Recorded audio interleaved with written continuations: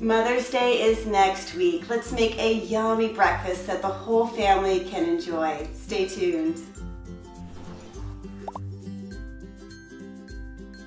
Hi there, my name is Katrina. Welcome to the Organixx channel, where we know that true wealth is vibrant health.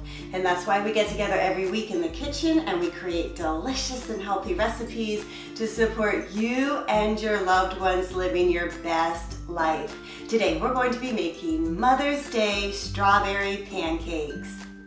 Let's begin by chopping up 1 cup of fresh strawberries.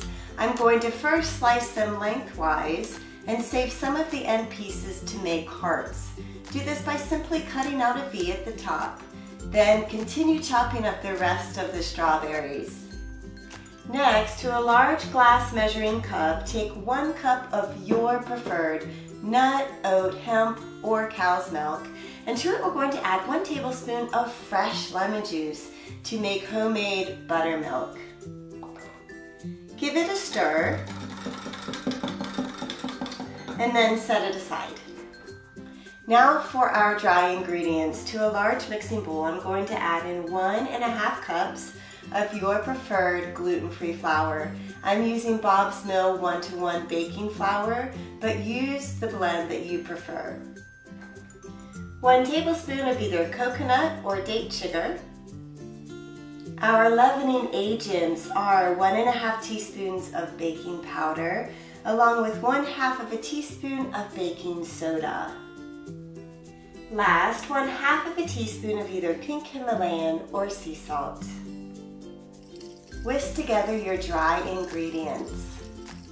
Our buttermilk should be ready now. It takes about 5 to 10 minutes to make. And to it we're going to add 1 egg and 3 tablespoons of your preferred oil. I'm using olive oil, but you could use avocado oil, melted coconut oil, ghee, melted butter. All of those will be really great in this recipe, just depending on what your diet requires. Whisk together your wet ingredients and then add them to your dry ingredients. Stir just until combined.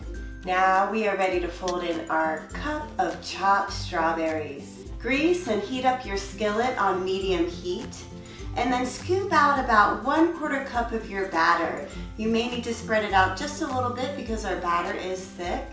Cook until it's lightly browned. Once it is, place some of your strawberry hearts on top and then flip your pancake over, cooking all the way on the other side. We are ready to give these Mother's Day strawberry pancakes a taste. There's all kinds of toppings. You could add in a little bit of maple syrup, put some coconut cream, cinnamon, nuts on top, some more strawberries maybe. Even top it with almond butter would be delicious.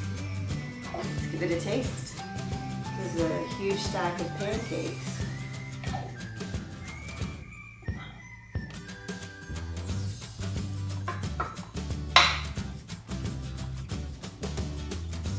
That strawberry flavor is coming through. I think they are so good, and they're not super sweet, so that's great. If you don't like really sweet things, leave them just as they are. If you like to add a little bit of maple syrup, go ahead.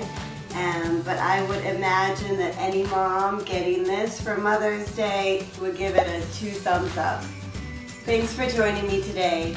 Hey, happy Mother's Day to all of you mothers out there and all of the mothers that have passed on. I appreciate you being here. Take great care of yourself, and I'll see you next week. Bye-bye.